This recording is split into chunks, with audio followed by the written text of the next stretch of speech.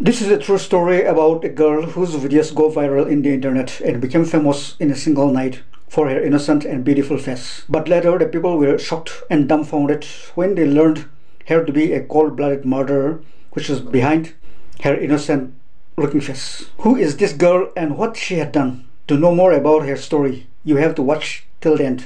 Hello friends, welcome to my channel H Naga Trending Videos. Actually, this girl's name is Isabella Guzman. She was born on 9th June 1995, Aurora. She used to live in the town of Aurora, which is under Colorado State of America, with her mother Yeonmi Hoy and stepfather Rian Hoy in the town of Aurora in Colorado. Suddenly there was a TikTok videos of a girl named Isabella Guzman go viral in the internet all over the world, except India, where a TikTok was already banned in India from 10th June 2020. In the video, the girl was seen coming in the courtroom with handcuffs in her hands, wearing a jail clothes, and began to act very differently by making an unusual gestures from her face and fingers in front of the court camera. Actually, the incident took place when Isabella was only 18 years old. On that day, while Isabella's mother was returning home from her work, suddenly she saw a boy come out of the window from the room of Isabella and immediately jumped off the fence and ran away.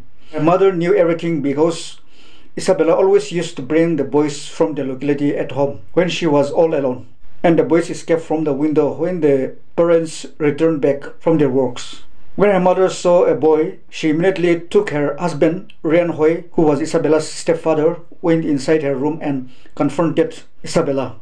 Mother tried to make Isabella understand, but she was not in a position to listen to her parents. Instead, she started to quarrel and shouted at her mother, and at last she spat at her mother's face and went out. Isabella slowly became a short-tempered girl. When her biological father, Robert Guzman, and mother divorced in the year 1999 and married to Rian Hoy in the year 2000, she started to hate her mother and stepfather because Rian took the place of her real father, Robert Guzman. She used to demand an expensive clothes from her mother, and they started to quarrel when the mother didn't provide her what she demanded.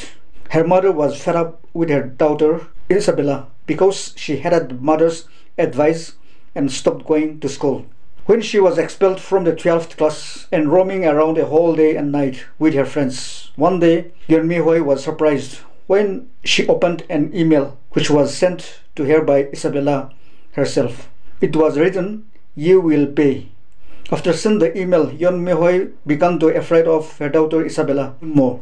So she lodged a complaint against her daughter to the police and told police about the email.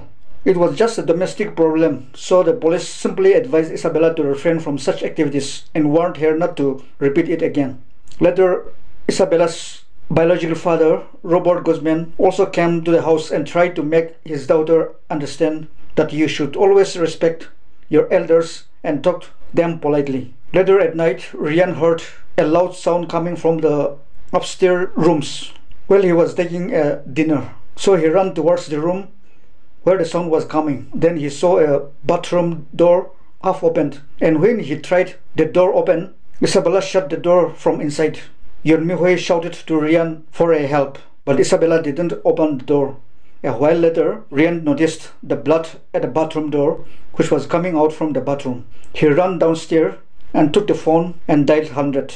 Rian heard the voice of Yeonmi Hoy that said Jehovah, which is the Hebrew name of God, and that was the last word his wife spoke. When Rian ran towards the bathroom, the ground slipped under his feet. He was shocked to see Isabella coming out from the bathroom holding a knife which was covered with blood.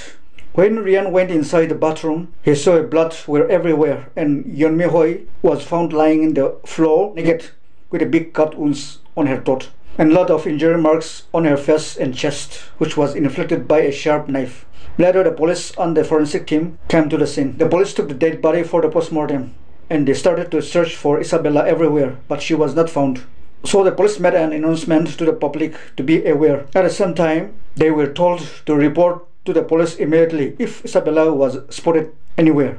It was found from the postmortem report that there was 79 injury marks inflicted by the knife on the different parts of Yeonmi Hoy's body.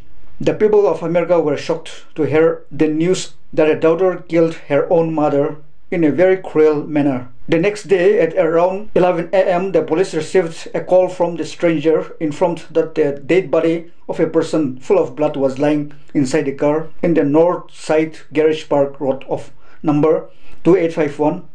So the Aurora police immediately went to the garage park area, but no dead body was found. The police didn't understood how could a dead body suddenly disappear in a broad daylight.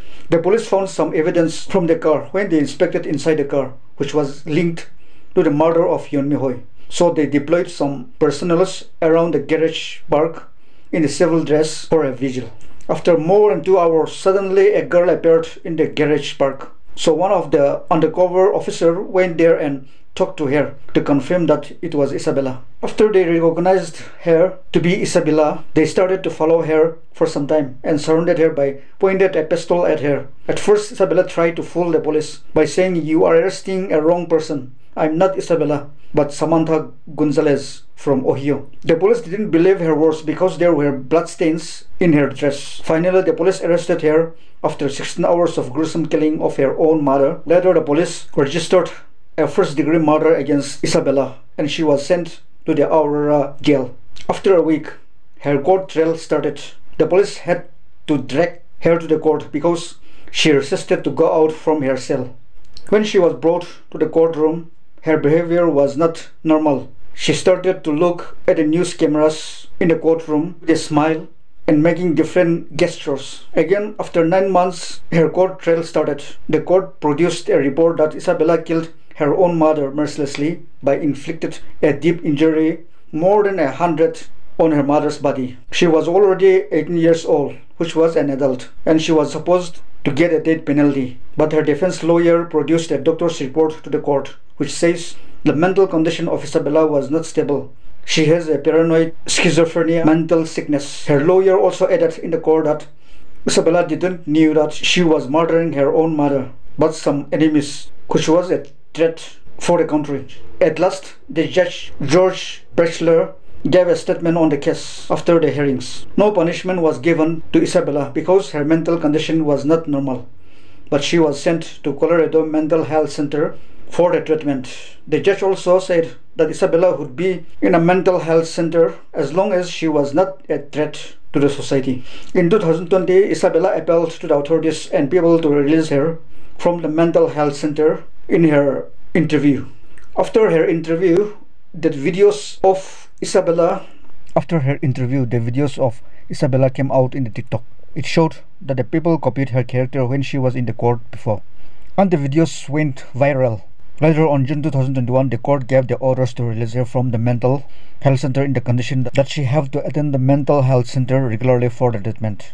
The unfortunate thing in this case was that the people, without observing the case properly, they supported Isabella by saying that what she had done to her mother was a right action due to her innocent and beautiful looking face, which was not right. The law and the people should not give a judgment in favor of some person or a group just because they are rich, powerful, or famous, but it should matter how and what degree they had committed a crime. Friends, that's all for today. Kindly like it and hit the bell icon. Thanks for watching.